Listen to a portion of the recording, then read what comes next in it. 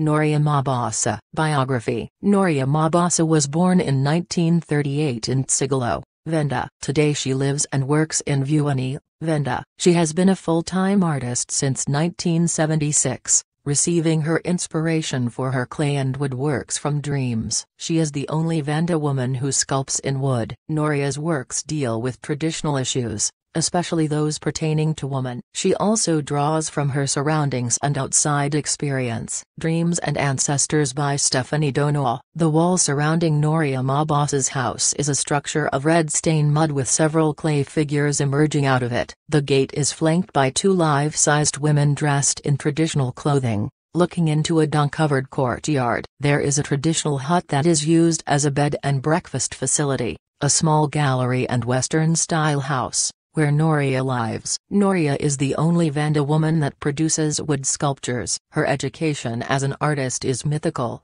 as she has received her tuition from the realms of her dreams. This all started in 1965. In Noria's own words, "I started because of a dream. It took a very long time, because I didn't understand it well. This old lady was teaching me, through dreams, about things that didn't seem very important until I started learning about it." This was in 1965, and in 1974, I started the work. Working mainly in clay, Noria found recognition within the national and international art scene in the 1980s with pottery figures painted with enamel paint. Nowadays her clay work combines the figurative and the functional in a more earthy way. Pots in the shape of the female body or characterized faces, strongly showing the command she has over the medium. Wood carving started in 1976, inspired by her dreams, an ongoing experience that stretches beyond the psychology of the subconscious into the spiritual,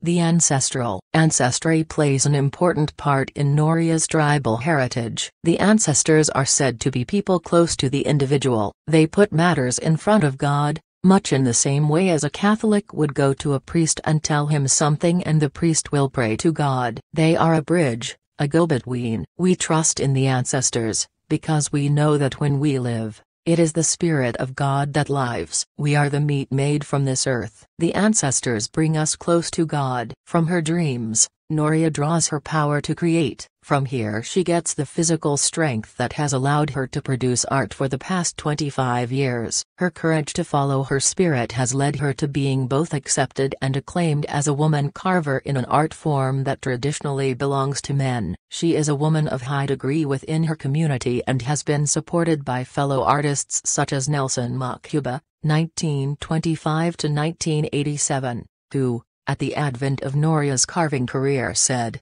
"I want to go and show you Noria. That woman is carving. It's the first time a woman is carving here. I want to show everybody." The Gift by Pat Hopkins. Unusual dreams and visions in which ancestors, strangers or animals from the spirit world appear with messages, prophecies or warnings, is one of the ways in which traditional healers and community leaders are called to fulfill their destiny in African society.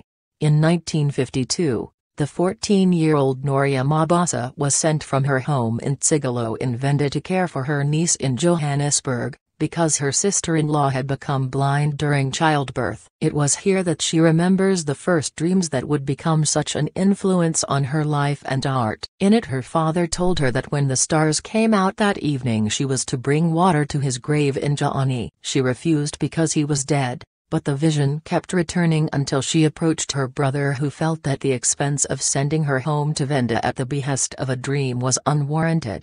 Mabasa, 3 years later, married and went to live with her husband's family in Jaani. There she began to regularly receive messages, prophecies and warnings through dreams. In one she received an accurate augury that the healthier of the twins of her neighbor would die. In another she was not only able to tell an acquaintance that a letter was being sent to her by a loved one, but also the color paper it was written on. She did not, then, regard these powers as talent, rather it was an immense burden on a young wife with 2 small children, and her mental and physical health began to suffer. In fact, Her disorder became so severe that her husband disowned her and sent her back to her family. It was only the beginning of her nightmare. Soon after her return home, she began to experience a recurring dream in which an old woman leper with no nose and missing fingers would offer to show her how to work with clay. "I was afraid of what people would say, so I sent her away," said the tiny mabasa in a gentle voice. "But she would not go and continued to haunt me for 9 years. After each dream she experienced pain so severe that she was forced to seek medical attention, only to be told there was nothing wrong with her. And the more she rejected the old woman, so her dreams became more extreme and she became sicker. After a particularly vivid dream, in which she was the sun and all the stars fell out of the sky, she had a vision of standing shoulder deep in a river where her father came to her and beat her across the back with a reed for not accepting the gift offered to her. For a few days after she stayed in her hut, refusing all food and water until she was so weak she could hardly walk. Then her father again appeared and told her to stand up, heal herself and accept the offer made to her by the old woman. "I woke up at 3:30 in the morning and immediately went to see my father's first wife and explained the dream to her," recalled Mabasa. "When the sun rose she helped me undergo a healing ritual that made me feel better, and the first thing I did when I got home was to tell my children to go and fetch me some clay from the river."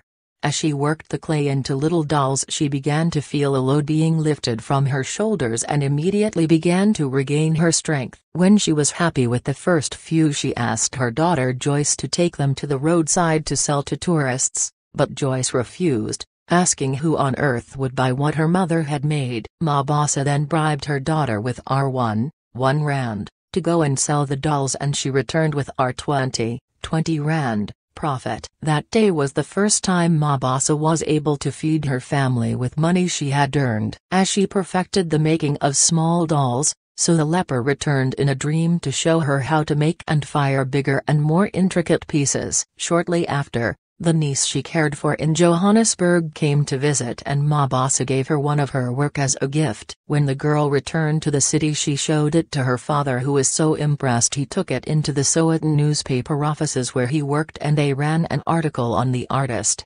"Suddenly there was light in my life," smiled Mabasa as art dealers began to beat a path to her door, "as I was able to fulfill my mission to get messages from the ancestors to my people."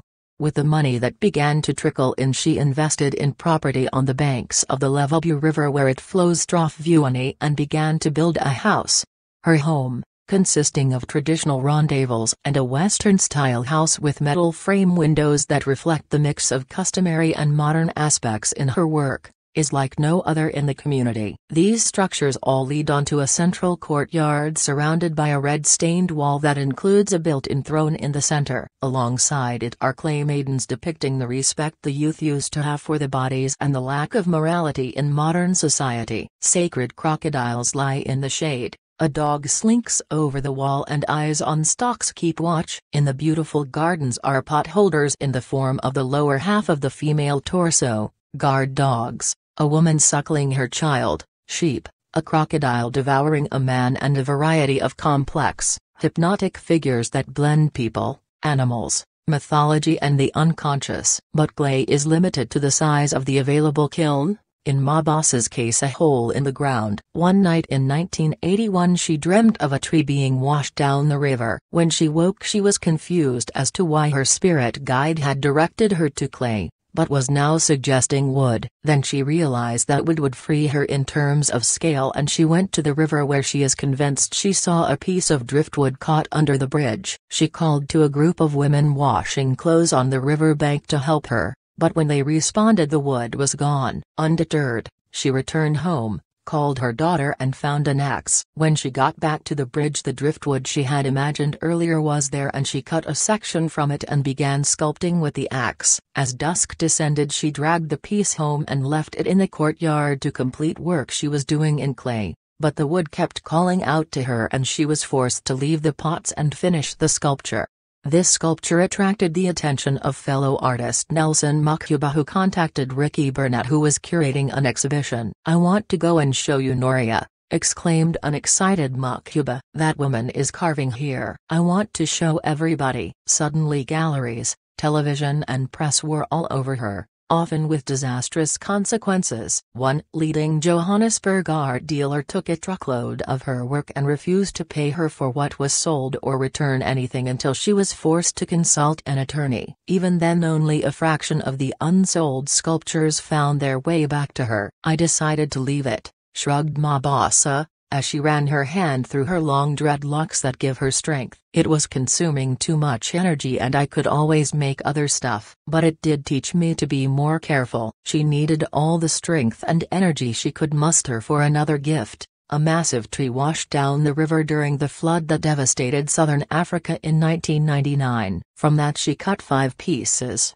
including one for a work in honor of the woman who gave birth in a tree in Mozambique. Another of 2 men holding up a ceremonial drum, and the biggest of them all, her rendition of the Union buildings that she considers her best piece ever, which she is currently completing in her garden. This massive sculpture, of a woman chasing a man while others beat drums and jubilantly face the sky, celebrates the struggle of women for emancipation from oppression.